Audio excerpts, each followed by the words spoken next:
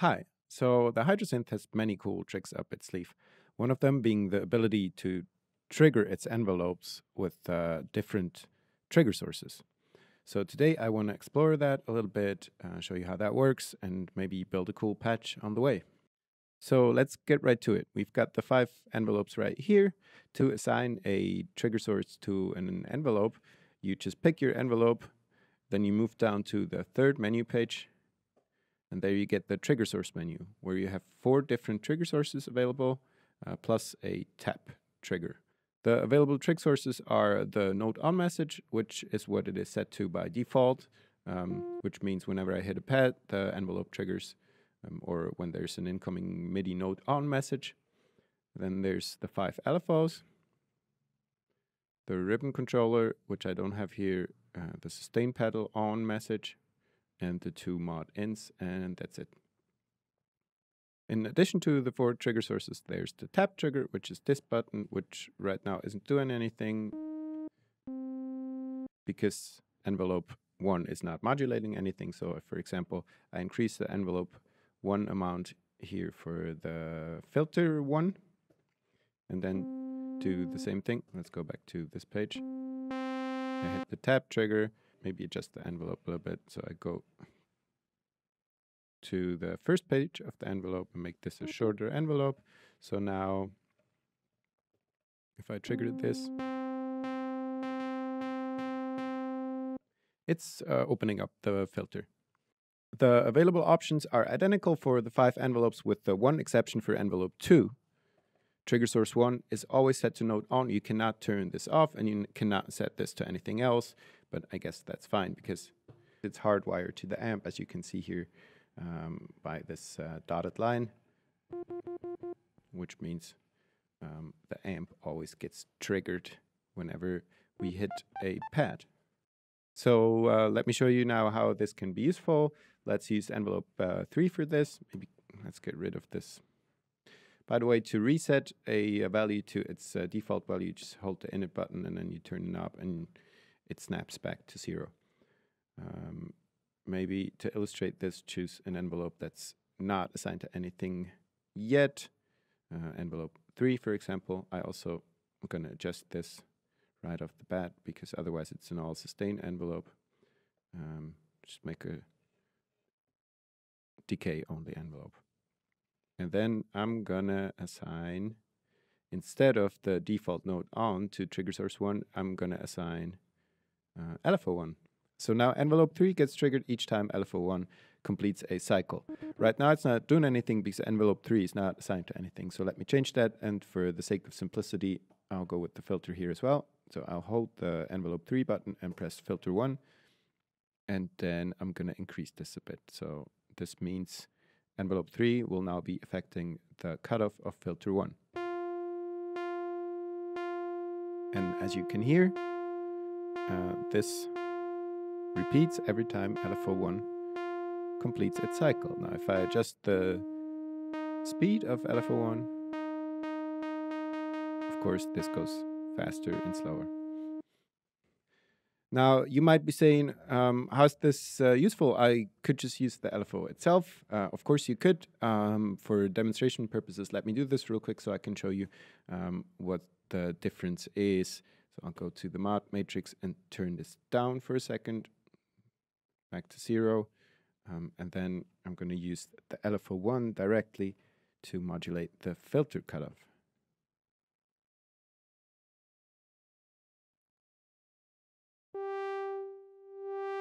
And if I set the shape of LFO1 to like a ramp down shape, this will have a similar effect.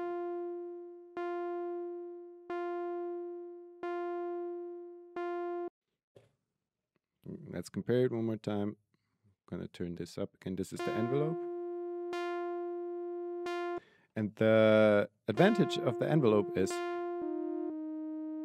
it's a lot more flexible than the LFO. The LFO only gives me this linear ramp down shape, and the envelope can be really short or can be really long.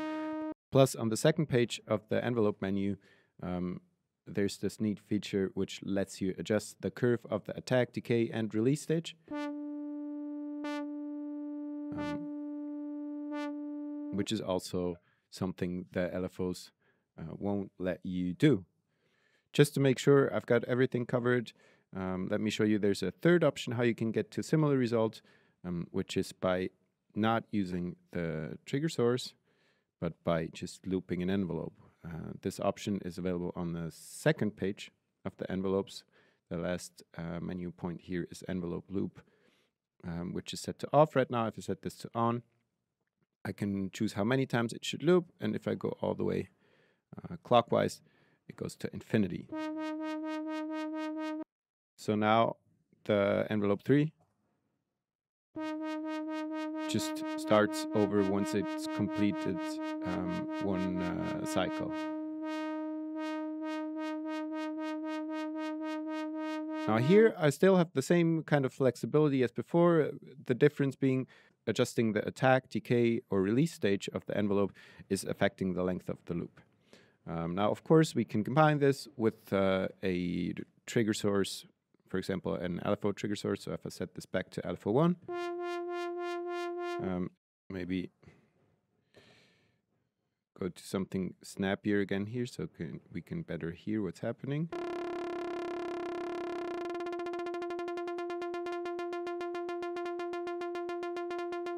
You can hear how it is looping. And every time LFO repeats, there's also a trigger from the envelope.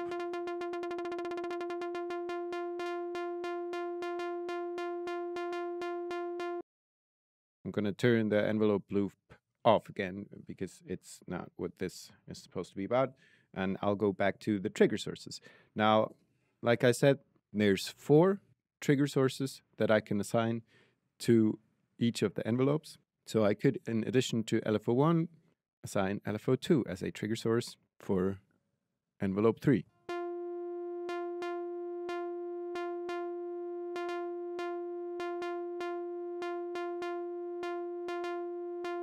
So now we've got 2 different LFOs triggering the same envelope, which can lead to interesting rhythms. I'm going to change the speeds here a bit.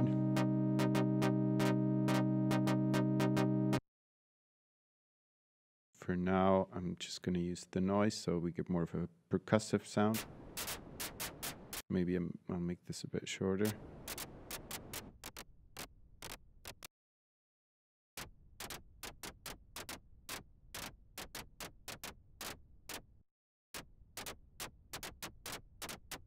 Now, this seems to be a good moment to talk about the trig sync setting in the LFO menu real quick. Right now it's set to poly, which means each pad I press triggers its own LFO. So if they are arpeggiated, the following triggers that the LFOs are sending to the envelopes are also going to be arpeggiated. If they are set to single, this is not the case. The LFOs get triggered once when I hit the first pad, and then afterwards they stay in sync with each other, or there's only one LFO. I'm not sure how this works technically. If it's set to off, the LFOs never get triggered at all. They just are free running. Now we can get really crazy with this, maybe modulate the speed of one of the LFOs. I'm going to use LFO 5 for this. Hold LFO 5 and then press LFO 1, and then it's already set to rate. So if I increase this, LFO 5 is going to change the speed of LFO 1. And then maybe I'm going to use LFO 4 to modulate some of the envelope parameters of the envelope 3, maybe attack. I'll set LFO 4 to a sample and hold for this, so we get just some random values. Or maybe like a... yeah, that's kind of cool too. So it's increasing all the time. I could maybe do the same thing for the decay also.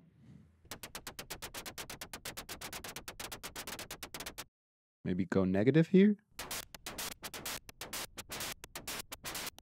That's kind of cool. Let's see what it sounds like if I bring in oscillator 1 again, so we get a chord. Now, with the attack and the decay longer, what's happening is the envelope is finishing its envelope curve before it gets re-triggered. So even though there might be a trigger from the really fast LFO2, sometimes it's not happening.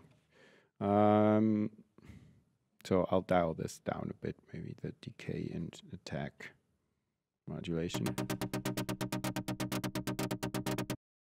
If you're more into traditional rhythms, you can always BPM sync the LFOs, of course. So I'm going to do this here. I'm going to set this to a dotted eighth. And this guy I will leave at a quarter note. Going to increase the tempo a little bit. By the way, if you want to dial in the tempo and not tap the tempo, for this you have to go into the arpeggiator menu. So hold shift and then the on or edit button here, and now I can increase this. Neat thing here also is the possibility to adjust the phase.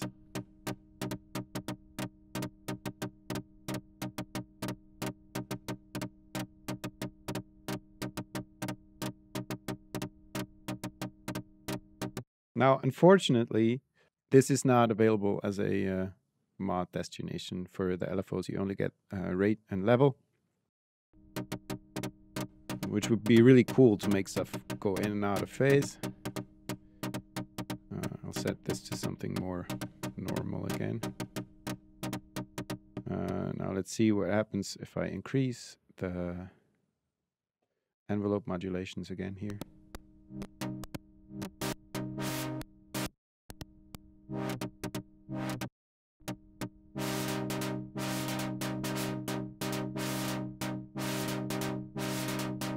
Cool. Now, of course, right now I'm only modulating the filter with one envelope with true trigger sources, but of course I can send envelopes to other stuff than just the filter. I'm going to use envelope 4 now, also making this a short decay envelope, and I'm going to assign it I'm going to use trigger source 1 and assign it LFO 2 as well. Then I'm going to assign a destination to envelope 4. Let's say I'm going to try what the mutant does here. I think by default it's set to FM, which I'm just going to try, see what it sounds like. I'm going to set the source for the FM to a sine wave. And then I'll go back to the mod matrix and I'll choose the dry wet as the modulation destination. So this is the envelope affecting the dry wet of the FM modulation. And this is the filter modulation.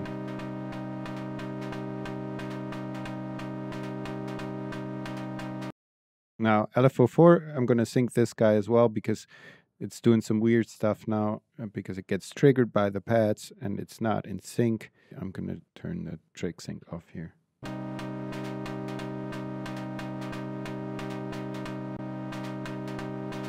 Turn the BPM sync on. And set it maybe also to a bar.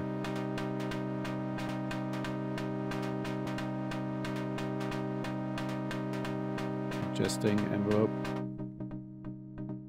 4.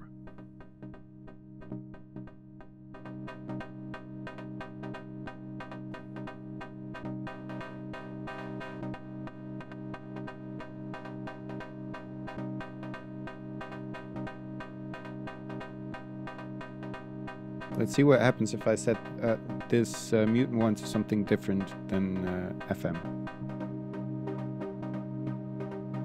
Sing.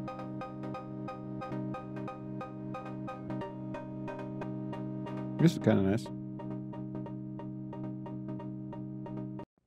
I'm also going to modulate the decay of this envelope 4 a bit. So I'm going to use LFO4 for this decay modulation of envelope 4. which frees up LFO5. So I'm going to use LFO5 to trigger yet another envelope. I'm going to use envelope 1, which is the filter envelope by default, and I'll set the speed of LFO5 to 16th notes. So we get like a constant pulse here. Envelope 1. Yeah, this is already set to something short. That's cool. And I'm going to pick as a trigger source the LFO5 here. And for this to affect the filter, all I have to do is increase the envelope 1 amount in the filter 1 menu.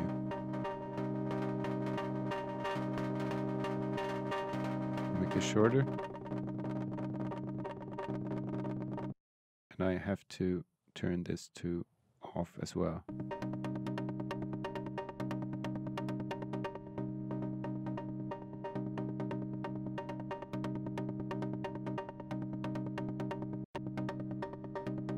So you can see you can get some nice rhythmic action with those envelopes triggered by the LFOs. I'll set this to reset.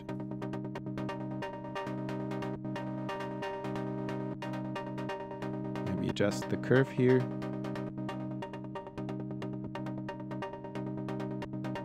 At the same time, I can always use the LFOs themselves. Let's see, maybe this guy ramping up to modulate stuff. So maybe I'm going to give this to the reverb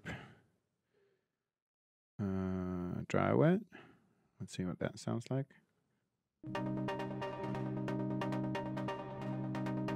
Kind of cool. Maybe even more. Or make the reverb longer.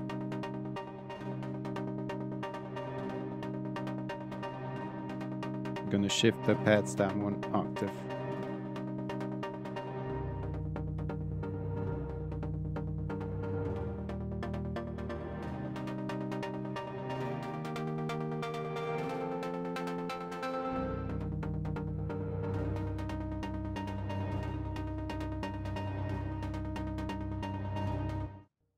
What I'm going to do next is, so I have better control over all this movement, I'm just going to try to assign all of it to one macro knob. So I'm going to have a look in the mod matrix what I have to assign.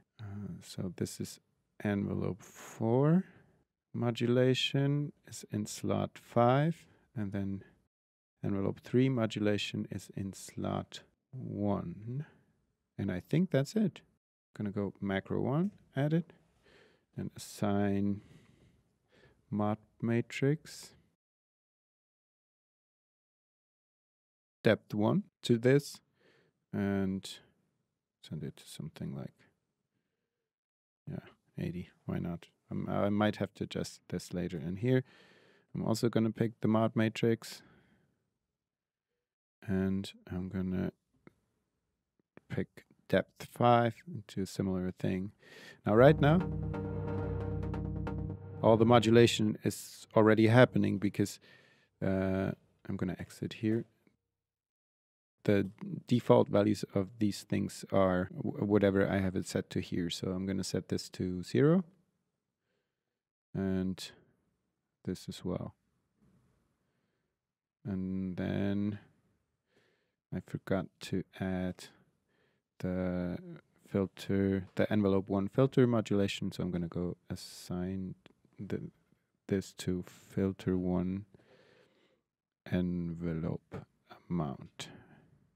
Also going to increase this, and then in the filter menu itself, I'm going to decrease it.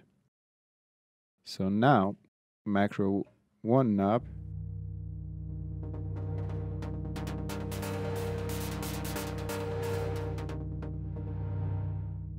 brings in all this movement.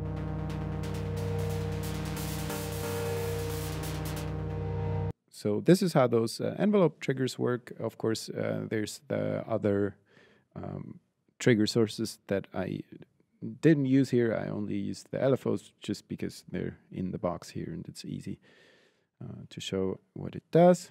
There's tons of mod destinations. Maybe let's do a last one, just see what happens. I'm gonna pick the pre-effect, maybe.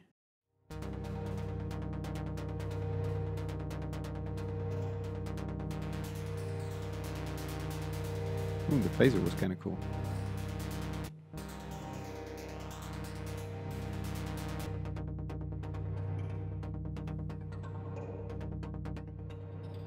Ooh, this is sweet.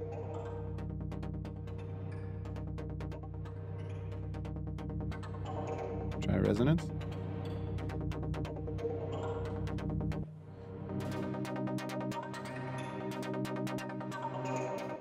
Let's add some delay to this.